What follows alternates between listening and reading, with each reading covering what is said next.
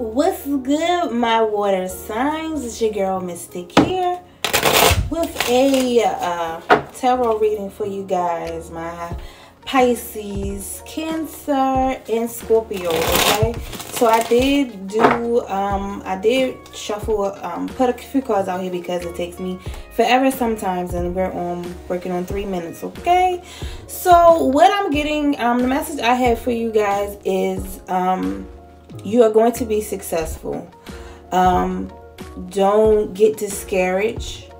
For some of you, I feel like whoever is into doing magic and ritual work, Spirit is saying it's time for you to do another money ritual. Stay consistent with your manifestations. If you're starting out new with doing candle magic and stuff like that, I'm hearing Spirit saying do not be discouraged.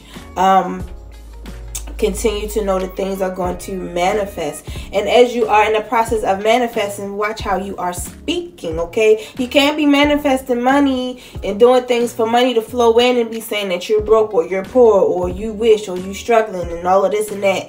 You can't do that. Okay, Spirit is also saying plan out what it is that you want to do with this money. I'm seeing that this month is a very significant for somebody, for you guys, and also for like from now on in the next 3 months, and then also for some of you February.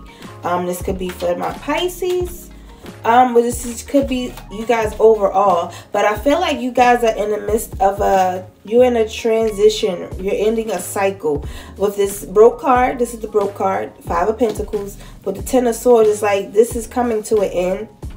With the sun coming out, with the Temperance, it's like things are being illuminated. If you feel as though you've been working hard and you're not getting enough recognition, this is saying that you are going to be getting the recognition soon.